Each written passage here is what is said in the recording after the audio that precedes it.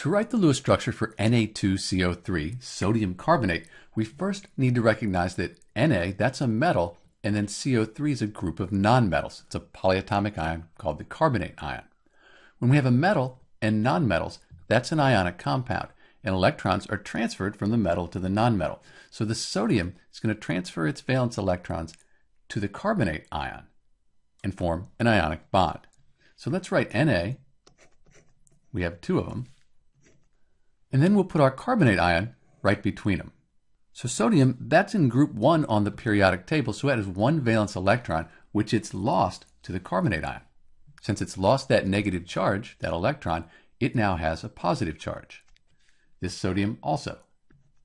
Since each of these sodiums lost one electron, this carbonate here, it gained them. Because it gained two negative charges, it has this 2 minus charge here.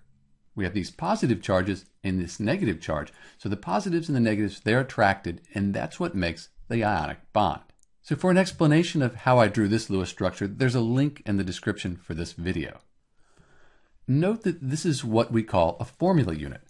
When you have Na2CO3, sodium carbonate, it's made up of a group of these formula units in a repeating pattern. It's called a crystal.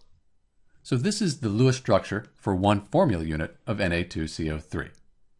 This is Dr. B, and thanks for watching.